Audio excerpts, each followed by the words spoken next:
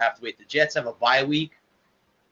Them and the 49ers both have the bye this week, so that might be a good thing for the Jets to actually rest some players. But, I mean, the one team that they had on that, I was talking earlier about them being 3-0 and being a pretender and a contender was the 49ers, and they said pretender for them. I have to say I agree with that. They still have to play the Rams twice. They still got to play Seattle twice. And if they lose all 4 of those games, they would be 3-4. That leaves you 9 games. You have to win, 9 to get in the playoffs. Yeah, you have to win 6 of 9. Ooh, I don't know if that team can do that. I don't know what their schedule is, but that's a rough to win 6 out of 9 games if you lose all 4 to the Rams and the Seahawks. And that's going to be a tough row to hoe. Yeah. And then, and Arizona doesn't look any better than they did last year, so they're going to be vying for a top pick. Now, I don't think that they would go. I don't think they would. It depends on how bad Kyler Murray is. And does Kyler Murray decide to go play baseball? And he might. He was one more bad series away from going and playing baseball in week 1. And how and that'll shake things up. And because I'm thinking if if Ben Roethlisberger wants to come back and play another year, and if Pittsburgh wants to move on, they could send him to Minnesota. Minnesota moves Cousins. I mean, Cousins is not the answer. Mm-hmm. Not a long. Cousins is one of those backup guys that you love to have sitting on the bench, but you can't have him at $15 million and have Roethlisberger at 22. So right. And Roethlisberger is certainly an upgrade from Cousins. So correct. Does he get you ship Cousins down to Miami for a top pick? That's an option. And because that's what I was thinking. And then of course then Bridgewater could be available, and what do you do with that? Because and how much longer does Breeze have? And he's starting to get up there. He's getting a little long in the tooth. Brady is very long in the tooth. And how long does he have left? Stidham threw a bad pick 6 on Sunday, and they went out and they picked up the backup from there in Philly. Correct. I saw that. And how it's and we're already talking silly season, and it's not even, we're only 3 weeks into the year. Yeah. Yep. And then I know baseball's starting to wrap up, and my Tigers had a forgettable year, a very, very forgettable year. Well, and that's another thing too, man. I mean, again, you could turn the page on the season and say, okay, well, you know what? Here's what went bad this year. Maybe next year we can bring in somebody to, sure up a bat here or there, or get a pitcher here or there. I mean, I get a lot of slack because, I'm a Red Sox fan. We won the World Series last year. We didn't make the playoffs this year. Oh, what happened? Well, things happen. We had bad pitching all season. Chris Sale got hurt. David Price got hurt at the end of the season. It's just, that's the way things go sometimes. I mean, yeah, I would love to see my team win the World Series every year. I think everybody would. It just doesn't happen that way. It just doesn't go that way. It's not the way it's set up. So, I mean,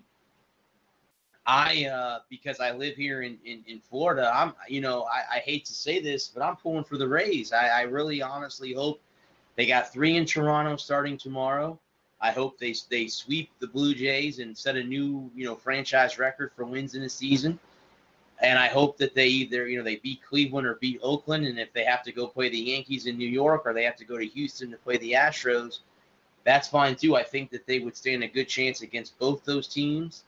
And they've been one of those teams where I think a lot of us, experts didn't even have them in the playoffs this year. And this is the second year now they've won 90-plus games. But the problem with them, just like USF, as I mentioned in my article earlier this week, no one goes to the games.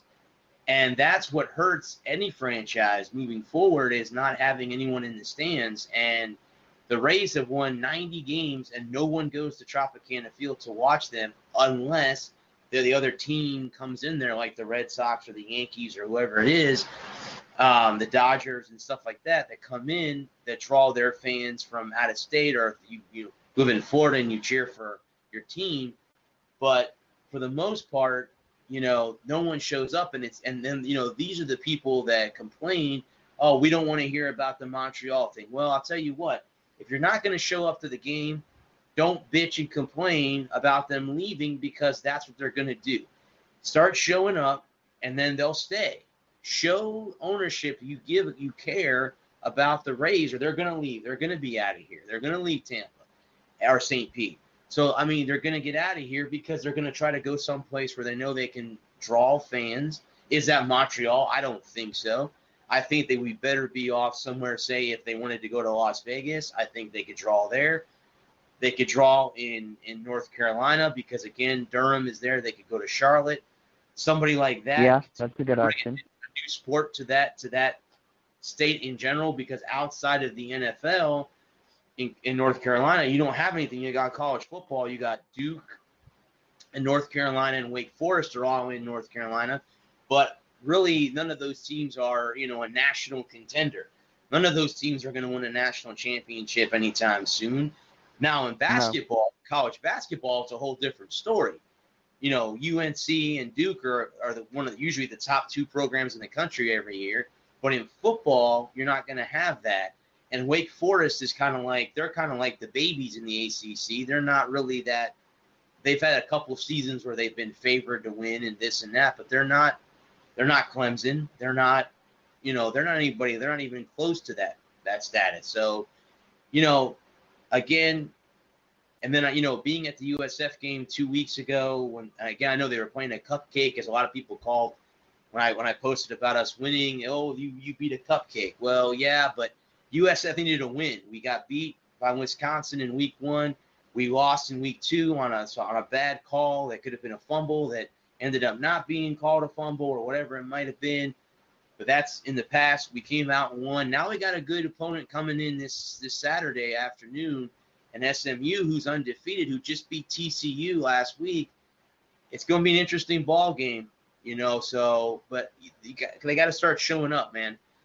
Charlie Strong wants these guys to show up, and no one's showing up to these football games. And it's, not to mention when your student section is not full, that's pretty crappy, because usually students get cheap seats, cheap tickets. Everyone needs to start showing up. That's what sucks. Seriously, that's what sucks. Yeah. Usually, like a lot of times, like when I went to a fairly small school, they gave away seats. So like if you have your student ID, you get in for free. Right. I don't know how about. We didn't have a football team. We had a baseball team. We had a soccer team. We had a basketball team, and we packed it out. And all our rugby games were full. We packed it out because we loved our university. Yeah. We loved our university. It was all about school pride and about showing up and showing out for our athletes. The girls' volleyball game was packed out. Yeah. And that's the way it should be. And you can't tell me that there are, but I don't know, because